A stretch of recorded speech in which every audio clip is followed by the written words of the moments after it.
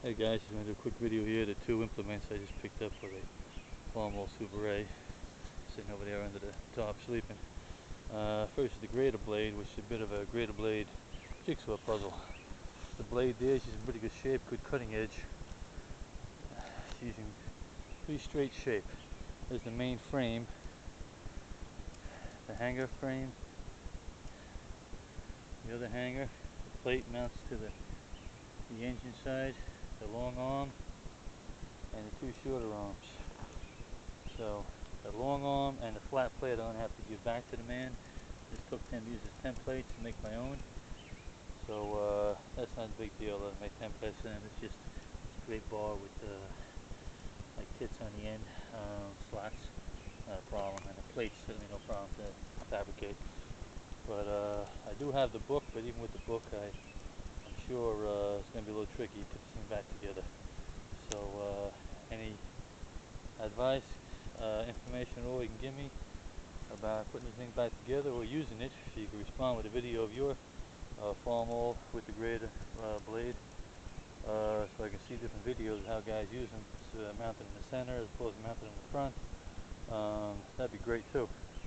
I really would appreciate all the input I could possibly get. I'm going to be mounting this on the Farmall Super A over there and putting it to work in this yard, grading the yard here. We also picked up a buzzsaw here, which we started fixing a little bit, got new wood on it, and she's in good shape. A friend is working on fabricating me a guard for that blade, to protect the blade. No, not to protect the blade, to protect me from the blade. Of course, it is definitely unforgiving, that's for sure. I'm not mounting it to the tractor, I'm keeping it away from the tractor, self-standing, the self-standing unit. So that's another project I'm working on, hopefully this weekend. It's going to bring me that guard this weekend. So, but the main puzzle I got now is this grater blade, once again. Any ideas, you know, at all you might have on it, suggestions.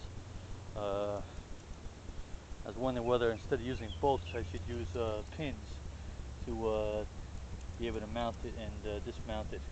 Just one thought I had, because when taking it off the old tractor, those bolts were frozen so solid it was ridiculous. So that's just one thought I had. But anyway, any ideas you got on it? Certainly do appreciate all the input. I want to make that Farmall go to work. Alright, she's sitting there sleeping under that top, and that's not good. I want to wake her up and make her do what she was made to do. Alright guys, thank you very much. Welcome, Dano.